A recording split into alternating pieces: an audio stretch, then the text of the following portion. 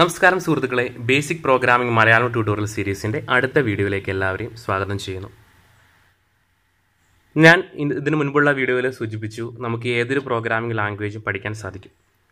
Programming language ഏത് പഠിക്കണമെങ്കിലും അതിനു മുൻപ് നമ്മൾ പഠിക്കേണ്ട കാര്യം എന്ന് പറയുന്നത് പ്രോഗ്രാമിംഗ് ലാംഗ്വേജിൽ പൊതുവായിട്ടുള്ള ചില ആശയങ്ങളാണ്, ചില ഐഡിയാസാണ്. സോ ഇനിയുള്ള കുറച്ച് വീഡിയോസിൽ നമ്മൾ അതാണ് നോക്കുന്നത്. എല്ലാ പ്രോഗ്രാമിംഗ് ലാംഗ്വേജിലുമുള്ള കുറച്ച് കാര്യങ്ങൾ നമ്മൾ ഡിസ്കസ് ചെയ്യും. അത് ഏതെങ്കിലും ഒരു പ്രോഗ്രാമിംഗ് ലാംഗ്വേജുമായിട്ട് ബന്ധപ്പെട്ടല്ല നമ്മളിപ്പോൾ പഠിച്ചു തുടങ്ങുന്നത്, പൊതുവായിട്ട് നമ്മൾ പറയും. അതിനുശേഷം നിങ്ങൾക്ക് ആ അറിവ് വെച്ചിട്ട് നമ്മളിപ്പോൾ ഇനി സി ലാംഗ്വേജാണ് നോക്കാൻ പോകുന്നത്. സോ സി ലാംഗ്വേജിൽ ഇത് എങ്ങനെയാണ് ചെയ്യുന്നതെന്ന് നമ്മൾ പഠിക്കും. അപ്പോൾ ഞാനത് പഠിപ്പിക്കുന്ന സമയത്ത് നിങ്ങൾക്ക് ഈ ക്ലാസ്സുകൾ നിങ്ങൾക്ക് ഉപയോഗപ്പെടും.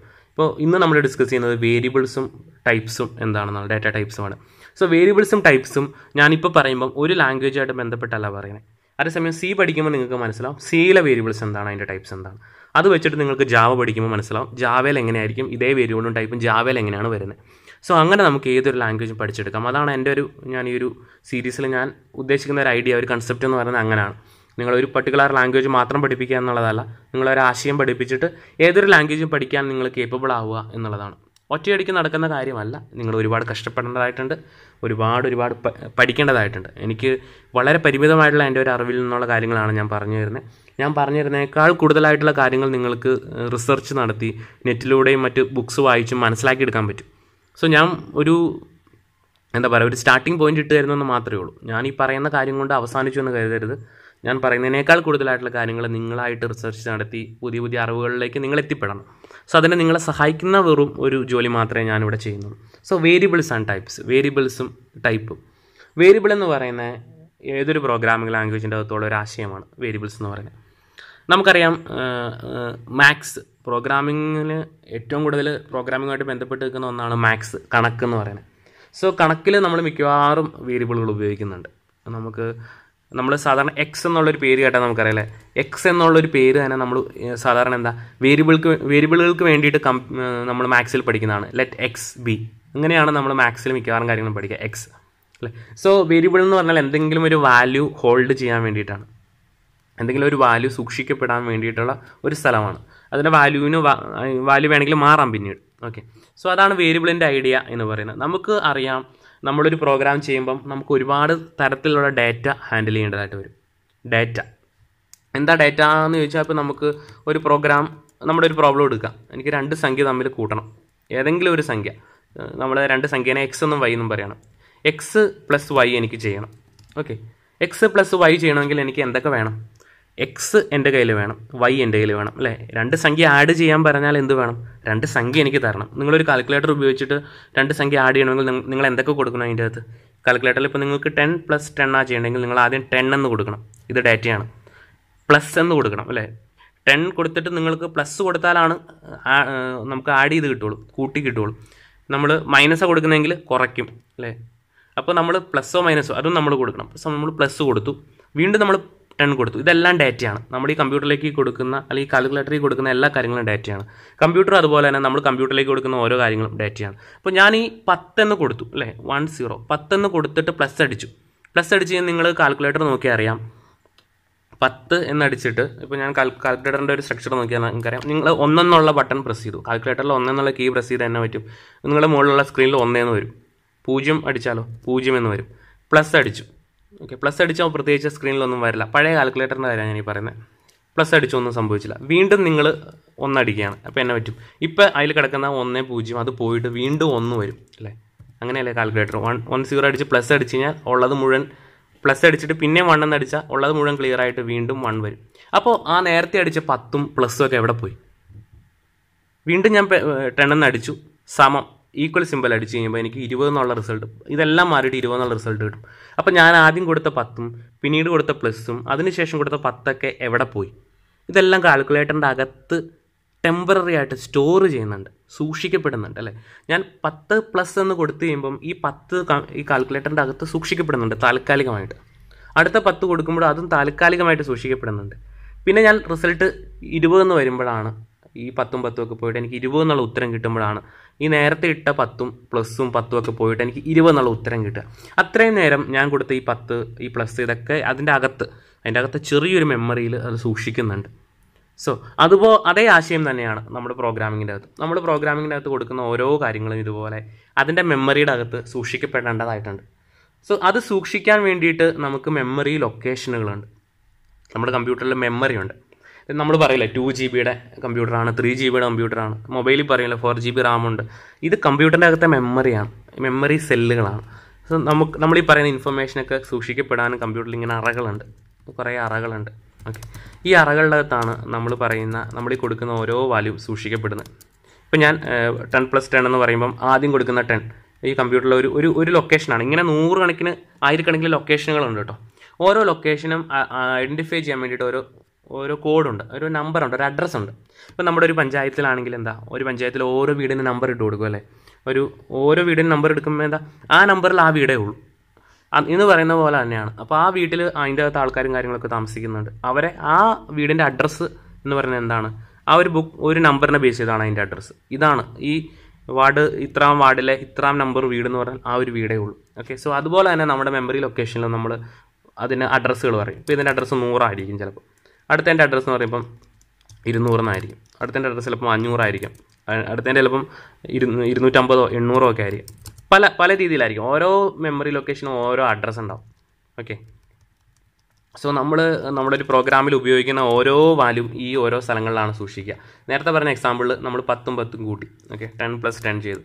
10+10 ചെയ്യുമ്പം നമ്മൾ ആദ്യം കൊടുത്ത 10 ഉണ്ടല്ലോ, അത് ചിലപ്പോൾ ഈ 100 എന്ന് പറഞ്ഞ അഡ്രസ്സുള്ള അവിടെ ആയിരിക്കും സ്റ്റോർ ആയേക്കാൻ 10.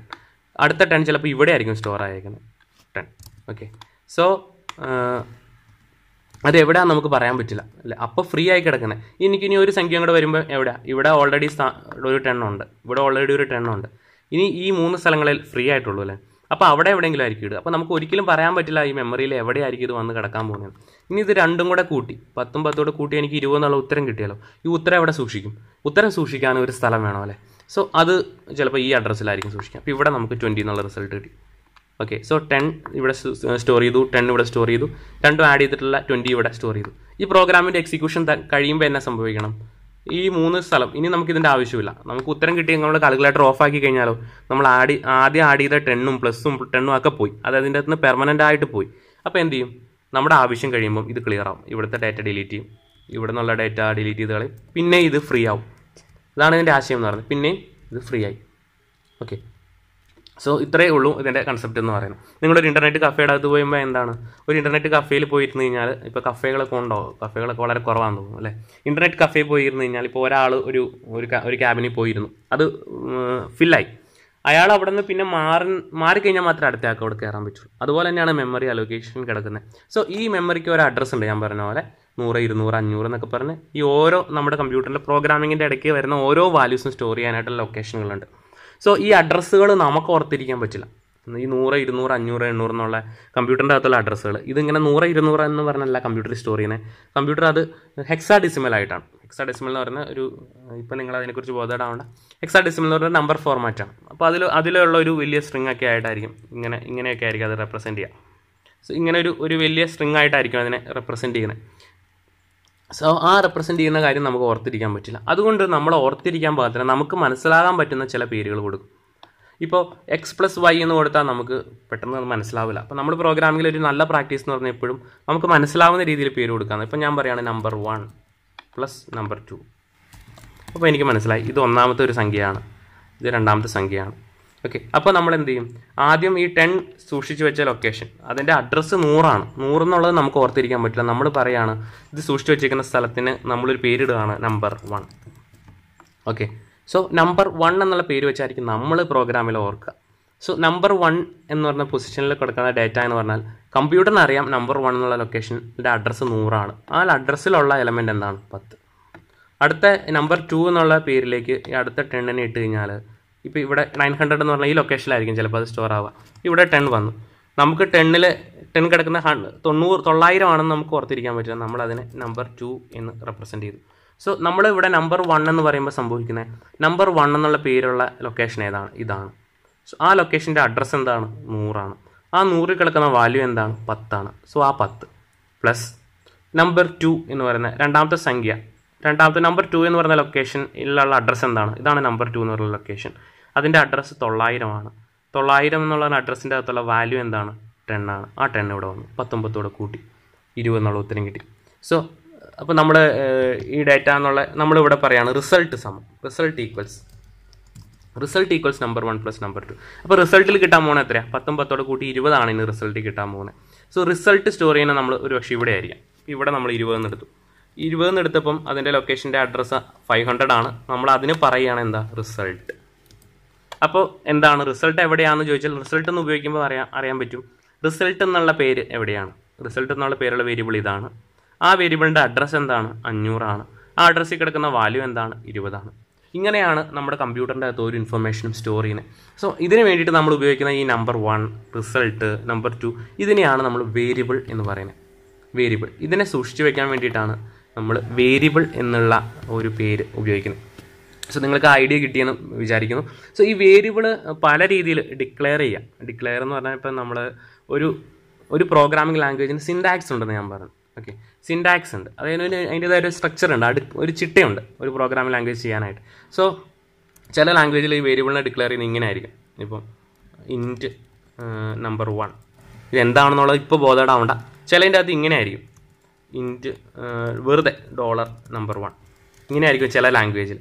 ഇതിൻ്റെയൊക്കെ ആത്യന്തികമായ ലക്ഷ്യം ഇത്രയേ ഉള്ളൂ, നമ്പർ 1 എന്നുള്ളൊരു വേരിയബിൾ ആണ് നമ്പർ 1 എന്ന് പറയാൻ വേണ്ടിയിട്ട് നമ്മൾ പല രീതിയിൽ ഉപയോഗിക്കും എന്ന് മാത്രം. ചില ലാംഗ്വേജിൽ ഇങ്ങനെയാണ് var നമ്പർ 1. ഓക്കെ, ചിലപ്പം dim നമ്പർ 1. ഓക്കെ, ഓരോ ലാംഗ്വേജ് അനുസരിച്ച് ഇതിൻ്റെ ഡിക്ലറേഷൻ പല രീതിയിലായിരിക്കും. പക്ഷേ എല്ലാ ലാംഗ്വേജിലും വേരിയബിൾ എന്നുള്ളൊരു ആശയമുണ്ട്. കൺസെപ്റ്റ് ഇതാണ്. അത് ഓരോ ലാംഗ്വേജിൽ ഇംപ്ലിമെൻറ്റ് ചെയ്യുന്നതാണെന്ന് നമ്മൾ ഇനി പഠിക്കാൻ പോകുന്നേ ഉള്ളൂ. അത് നമ്മൾ പ്രോഗ്രാമിംഗ് ലാംഗ്വേജ് പഠിക്കുമ്പോഴേ പഠിക്കുള്ളൂ. ഇപ്പോൾ ഓർത്തിരിക്കേണ്ടത് എല്ലാ ലാംഗ്വേജിലും വേരിയബിൾ എന്നുള്ളൊരു ആശയമുണ്ട്. വേരിയബിൾ എന്ന് പറഞ്ഞാൽ ഒരു വാല്യൂ സൂക്ഷിച്ച് വയ്ക്കാൻ വേണ്ടിയിട്ടാണ്. ആ വാല്യൂവിന് സൂക്ഷിച്ച് വയ്ക്കാനുള്ളൊരു അഡ്രസ്സ് ഉണ്ട്, ഒരു ലൊക്കേഷൻ ഉണ്ട്. ആ ലൊക്കേഷൻ നമ്മൾ ഓർത്തിരിക്കാൻ നമുക്ക് അഡ്രസ്സ് നമുക്ക് ഓർത്തിരിക്കാൻ പറ്റില്ല. അതുകൊണ്ട് നമ്മൾ ഇത്തരത്തിലുള്ള പേരുകളിട്ട് അതിനെ വിളിക്കുന്നു. ഇതാണ് വേരിയബിളിൻ്റെ ആശയം എന്ന് പറയുന്നത്. ടൈപ്പ്, അതായത് ഡാറ്റ ടൈപ്പ് എന്താണെന്നുള്ളത് നമുക്ക് അടുത്ത വീഡിയോയിൽ ഡിസ്കസ് ചെയ്യാം. സോ നിങ്ങൾക്കിത് മനസ്സിലായെന്ന് വിശ്വസിക്കുന്നു. നിങ്ങൾക്ക് കൺഫ്യൂസ്ഡ് ആവണ്ട, നമ്മൾ പ്രോഗ്രാമിംഗിലേക്ക് കടന്നിട്ടില്ല. ഈ ആശയം മാത്രമേ ഞാൻ പറഞ്ഞിട്ടുള്ളൂ. പ്രോഗ്രാമിംഗിലേക്ക് കിടക്കുമ്പോൾ നമുക്ക് എന്താണ് വേരിയബിൾ, എങ്ങനെയാണ് വേരിയബിൾ ഡിക്ലെയർ ചെയ്യുന്നതൊക്കെ കറക്റ്റായിട്ട് മനസ്സിലാക്കാം. സോ നിങ്ങൾക്ക് ഒരു കൺസെപ്റ്റ് കിട്ടാൻ വേണ്ടിയിട്ടാണ് ഞാനിപ്പോൾ പറഞ്ഞത്. സോ ഈ വീഡിയോ നിങ്ങൾക്ക് ഉപയോഗപ്പെട്ടു എന്ന് വിശ്വസിക്കുന്നു. അടുത്ത വീഡിയോയിൽ നമുക്ക് വീണ്ടും കണ്ടുമുട്ടാം. ബൈ.